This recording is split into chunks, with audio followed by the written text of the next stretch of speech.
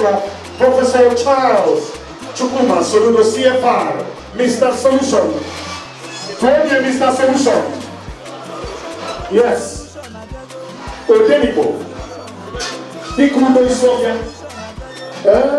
The leader of his people. I am not saying no. No.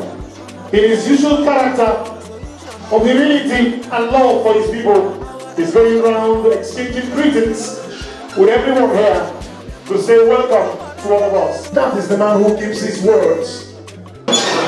Ladies and gentlemen, to pledge our allegiance to the Federal Republic of Nigeria, let's rise for our own dear native land. Though tribe and tongue may differ, in brotherhood we stand. Nigerians home and proud to serve our sovereign motherland.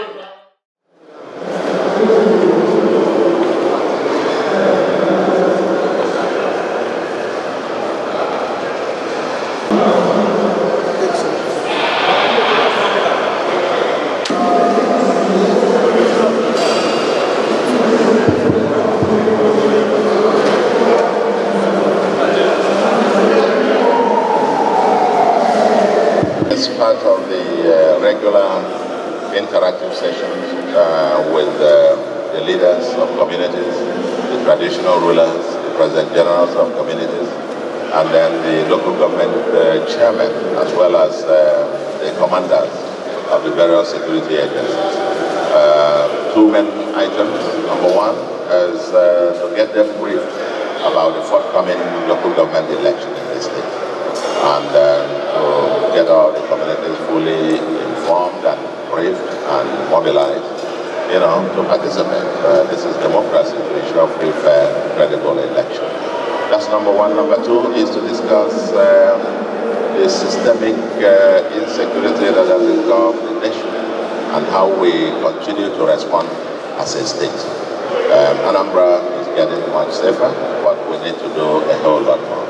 And the involvement of the security of the communities at the various levels to take ownership of the securities of their communities, and of course with the overarching support of the state and the official security architecture was also discussed.